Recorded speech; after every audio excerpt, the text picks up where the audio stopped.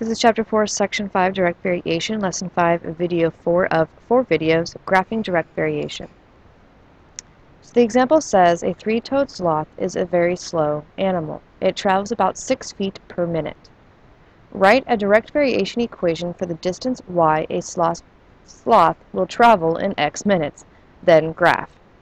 So again, it's telling you what y represents along with x.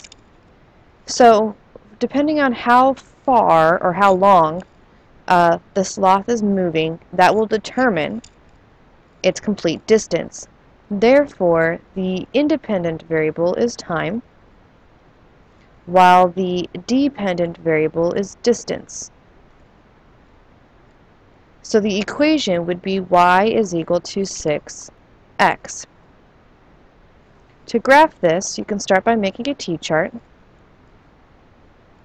Now, given the fact that we're talking about time and distance, negatives shouldn't exist. So you should do 0, 1, 2, and 3. So 0 times 6 is 0, so 6, then 12, then 18. Graph what we can. So we'll go 1, 3, 5, 7, 1, 3, 5, and 7. So we get 0, 0, 1, 6,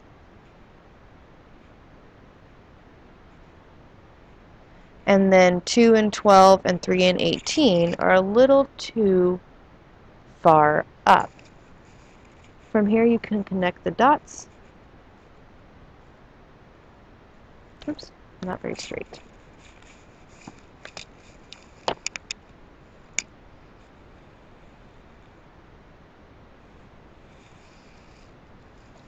Okay. Something you'll notice about all direct variation graphs is that they should always go through the origin.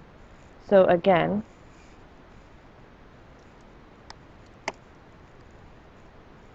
all direct variation graphs go through the origin, which is 0, 0. That means that the y-intercept is always 0.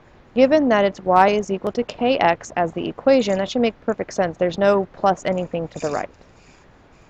So for your u-try, the perimeter y of a square varies directly with its side length x. Write a direct variation equation for this relationship, then graph the function. This is the final video of 4 videos.